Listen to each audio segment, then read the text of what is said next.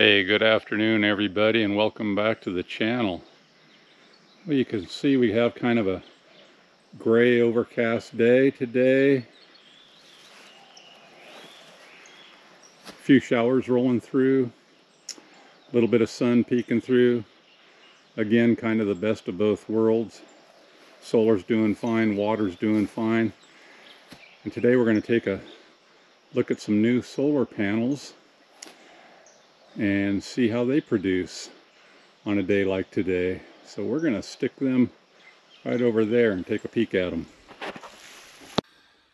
So I had to hightail it in here for the rain. Opened up no sooner than I started this little review. But these are new solar panels from Calpha, and they look pretty sweet. So going to be running in and out of the rain as much as I can and show you guys what they look like. And they did send me several of these to test, and this is the first part of it, and I'll just kind of show you how well packaged they come. For those of you that are interested, I just pulled this one out of the box. You can see the corners are all very well protected. I've got some of this in front of the cells, so they arrive in pristine condition. And then they also come with a little user manual there for you. And I'm just gonna hook these up in series, and I'll give you a little bit of a closer look. These are really nice looking panels. They've got the 10 bus bar per cell configuration. I love the color. They're, you know, just all black. Very nice looking. And while I give you a look, I'll just read over some of the specs that you would assume are just right in line with 100 watt monocrystalline solar panels. And they are, boasting a 23% conversion rate. Operating voltage 17.1 volts. Operation current 5.85 amps.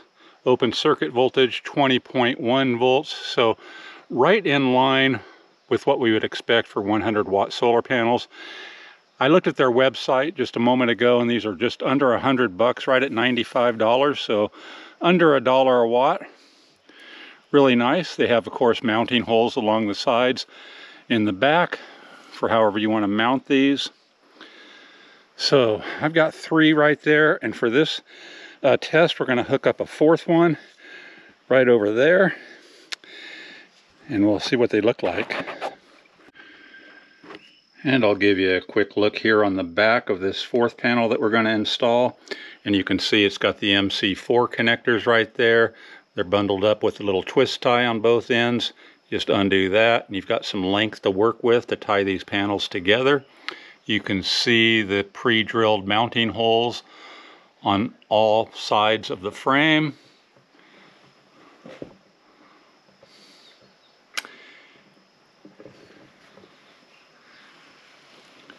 Weighs in at 13.5 pounds per panel, so very lightweight and easy to move around. And I really like the way this is covered in the back. It's a heavy-duty material. Has a rubberized plastic feel to it. Super nice, super tight finish. I love the look of these panels. And then here's a little sticker on the back of all the panels. Very small print, but it just has all the specs, as does the user manual. So right there. Yeah, nice monocrystalline panels here. I really like them. Okay, let's get this hooked up. And of course they do have an IP68 rating, so they are completely waterproof. And boy, do they look it too. Yeah. Alright, so now I'm just going pause to neg down the string, but I really need to show you guys these MC4 connectors because they're a little different, and it's a nice difference from what we normally see. So here I'm going to just plug them together. They have a nice snap to them, but look right here. These have like an extra tool built into them to where when you need to disconnect them, you pinch that and it gets down there on this part here. You know, this pushes down on that to release it. And you know, in our other MC4 connectors that are most commonly used, sometimes that is really tough to get apart. So they've actually built in a little compression tool there to push down on these right there to make them be a very quick release. Now that's a really nice touch. I'd like to see all the MC4 connectors do that. There we go, snapped together, and you can see, you know, there's the bottom part, and then it's, you know, I've had to take like needle nose pliers to sometimes get those other kind apart. This one's got that built right in. Boy, that just couldn't be easier. That's a huge plus. I love that. Yeah, I had to show you guys. All right, I've got these 4 tied in series, and I'll walk up to the shop now. And of course it's been, as you can see, raining pretty much non-stop while I was doing this. I can get away with having those panels fairly flat at the moment. And even though I have a couple more to tie in, this will work great for our experiment right now. So let's head on up to the shop. Oh, almost fell. Anyway, that's where we're going. Okay, now for the moment of truth. We'll flip the solar panels on. Well, first let's take a look and see what it's doing here. Of course, there's no power coming in because I had them shut off. This battery bank is pretty full, sitting there at rest at 13.27. And let's click it on now.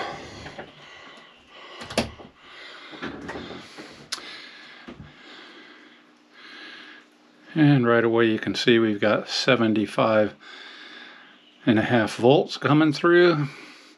It's very dark out there, but we are getting some power. Mostly I was wanting to see the voltage. Looking pretty good. So yeah, that's why I only tied up 4. Even though they sent me 6, that's going to be for a different experiment. But this charge controller has a 100 volt, 30 amp. You know, that's supposed to work within those parameters. And if I'd put 5 together in series, I might be flirting with that voltage. So that's why I just tied in 4 to stay with, you know, under that 100 volts, which we are very nicely. And of course that fluctuates, you know, it's 60 some now, bouncing around a little bit. It is getting, you know, about 50 watts, which is dark as it is, and it's very, very dark right now out there. But I'll try and see if maybe I get a spot of sunshine so we can see it producing more, but everything looks real good. And the smart shunt reading that battery bank, 200 amp hour battery bank at 97% full, 13.36 volts on the battery bank. And we're using about 26 watts of power. But yeah, not really good charging conditions right now, and it would probably be slowing down even if I had good sun.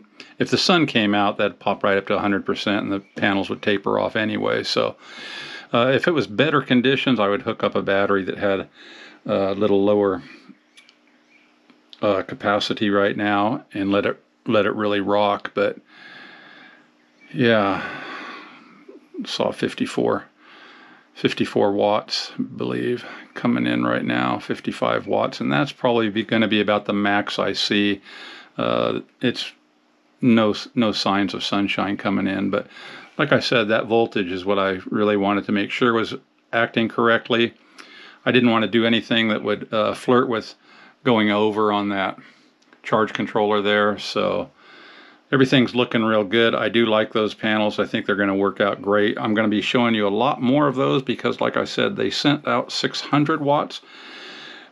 And I am going to tie those in series for a different experiment and review, but we're not going to run it through that charge controller because about 400 watts is about what I'm comfortable running through that charge controller right there, keeping that voltage under 100 volts.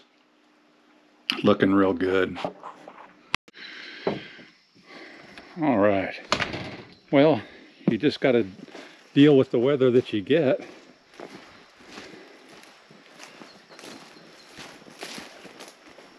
But any other panels I'd have hooked up right now, I'd be doing the same thing. They look absolutely fine. And like I said, we're going to show you a lot more of what's going on with those here in the upcoming review that's going to be pretty exciting. But yeah,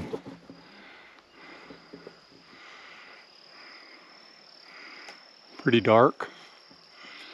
Pretty dark.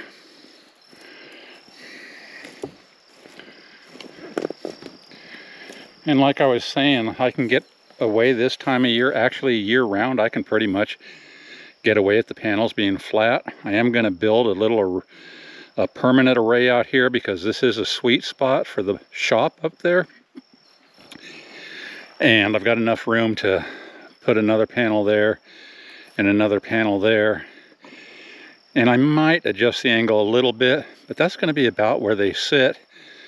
Maybe back just a little bit more. But I just wanted to get them out here and start running them.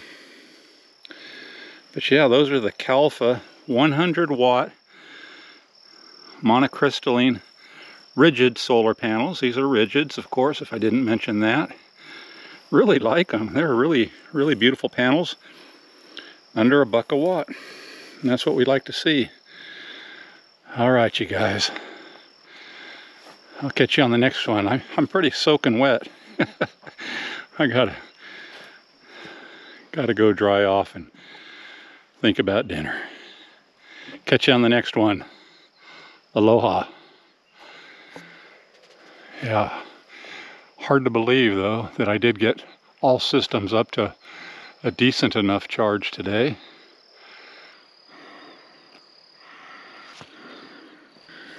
And of course, that's been overflowing. Good day. And thanks to Calpha for sending these out. Really like these. Beautiful panels. I'll be showing you a lot more of these, how they work. Tie up a couple of more and show you some other cool stuff from them.